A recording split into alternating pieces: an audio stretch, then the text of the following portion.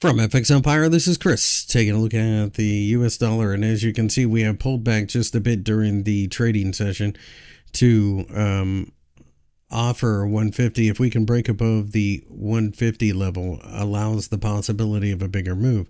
The 147.8 level is an area where we have a significant support level with the 50-day EMA. All things being equal, this is a very noisy market, but it is still going to find plenty of momentum to the upside. Once we break 150, it opens up 152. Interest rate differential continues to drive this.